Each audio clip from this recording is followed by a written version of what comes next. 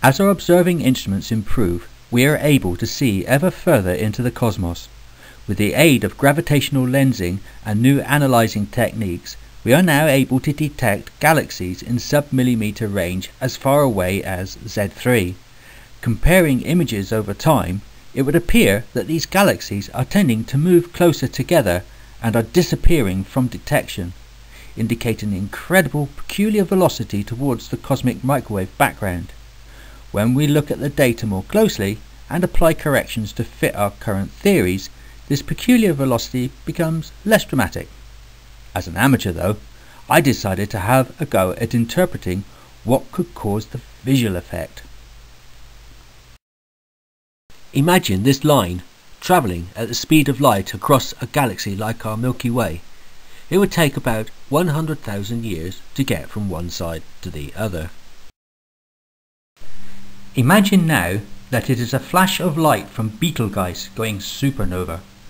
It would race away from us at the speed of light, but as space stretches in the future, that light travelling through the stretching space will speed up relative to our position, but it does not exceed the speed of light in any frame of reference. That light in the future will have a velocity relative to the source greater than the speed of light. If we use light to measure distances, future distances are relatively shorter than past distances. This time the arrow remains at the speed of light relative to the observer. We receive past light at the speed of light. What this now indicates is the differential between the recessional velocity of the galaxies and their local space relative to the constant speed of light over increasing distances from the observer. The recessional velocity of the galaxies that it now crosses are receding ever faster with distance. At x, this recession is equal to the speed of light.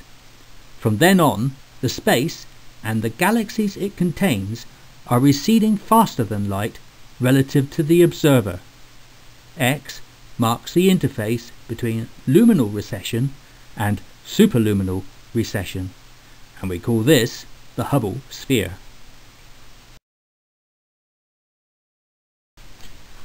To an observer, indicated here by the red circle, all distant galaxies are receding away. The further away from the observer, the greater the recessional velocity. This linear relationship between distance and velocity is known as the Hubble constant. The average increase in velocity is calculated to be 74.3 kilometers per second per megaparsec. At a far enough distance, the recessional velocity will become equal to the speed of light. This interface between luminal and superluminal recession is known as the Hubble sphere. In a universe that has always been accelerating, galaxies will be crossing this interface. The Hubble sphere is not a special place, it is just a distance relative to the observer. If we move the observer to a different galaxy, we move the Hubble sphere. As the galaxies recede away from the observer, they cross this Hubble sphere. The colour change in the left of the diagram represents this interface.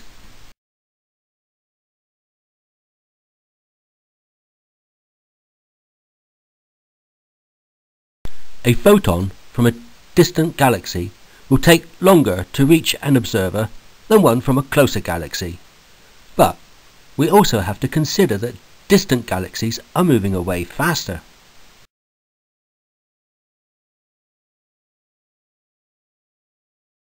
This time, 2 photons are emitted to indicate an event of 1 second. We can see that an identical event from the receding galaxy B will appear longer to the observer. In this image, we see a galaxy receding past the Hubble sphere. Any photons that leave the galaxy after it has passed the Hubble sphere will never be seen by the observer, as it is carried along by superluminal space. The more distant the galaxy, the older the light, the longer the events appear to take. Time will appear to stand still when a galaxy reaches the Hubble sphere. Now you may think that the galaxy will disappear as it passes the Hubble sphere with no further light able to outrun the receding space, but you'd be wrong. The cosmic microwave background radiation is light from way beyond the Hubble sphere, and we can detect this. We can still see the galaxy, but instead of aging slower, it will appear to get younger as we receive the photons in reverse time order. A similar thing can be heard with sound here on Earth. If shot at with a high velocity rifle, we hear the bullet before we hear the gunfire. Modern tanks have high velocity shells, and in this example an observer at X will hear the event in a different order than what is seen. The numbers indicate the sound of the shell going through the air produced 1, 2, 3 and heard at X 5, 4, 3, 2, 1.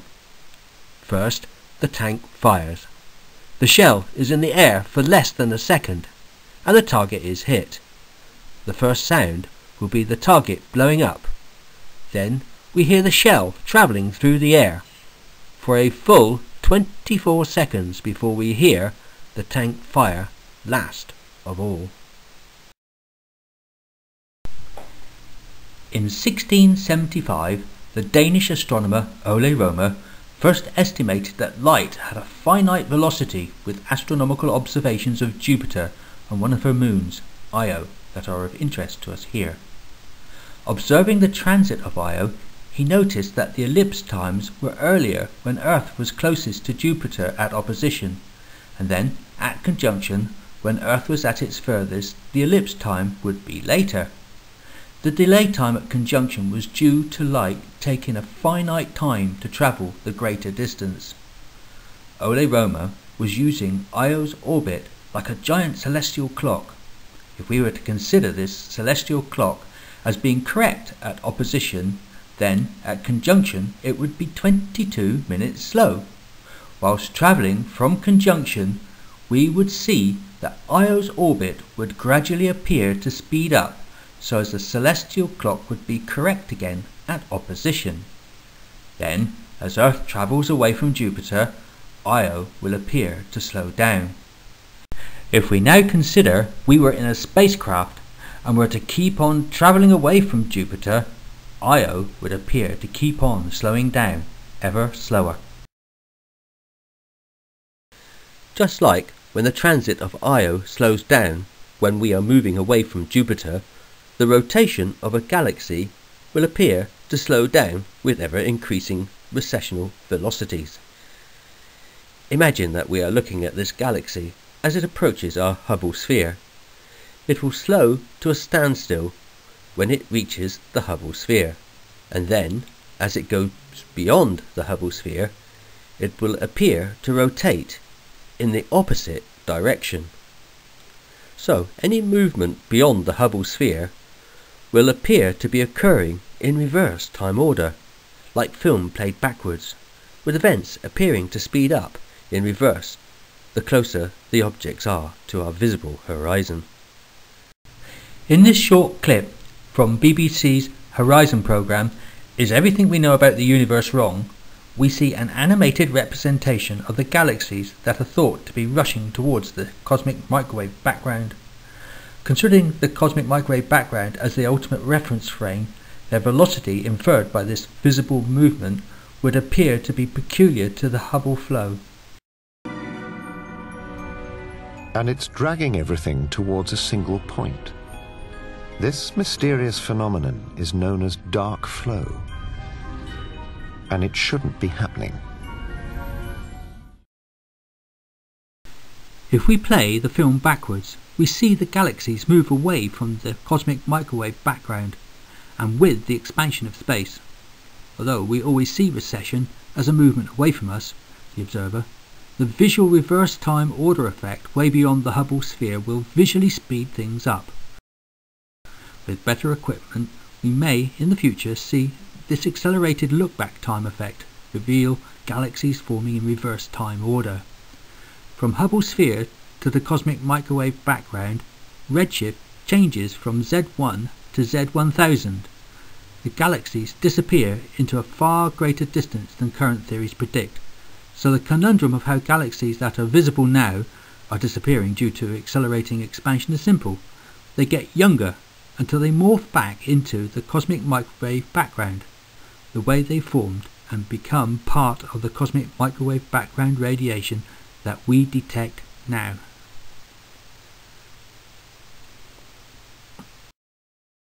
A large area containing a lot of mass, like a large galaxy or galaxy cluster, can distort the surrounding space, making a kind of celestial magnifying glass, distorting the older light from behind it. This gravitational lensing effect can be used by astronomers to see ever further into the past.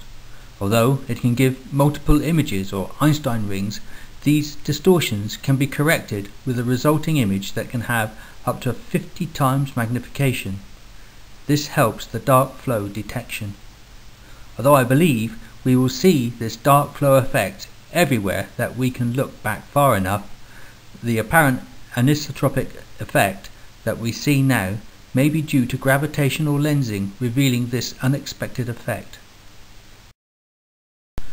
I believe we should consider a model of the universe where time undergoes time dilation over time. With the speed of light constant, the visible horizon will decrease as light from the past has further distances to travel. The volume of the universe that we can detect the most distant light from would be getting smaller as past distances increase. It is an impossibility to see the horizon get smaller, so what we see is space stretching as past distances are getting longer, and time relative to now was shorter, making tomorrow's distances relatively shorter, and time relatively take longer. The cosmic microwave background may be stationary in time, but not in distance, for it is continuously revealing an area of space that was once closer to us, the observer, at that moment in time. Thank you for listening to my ideas. I hope they may be useful to more knowledgeable and professional people.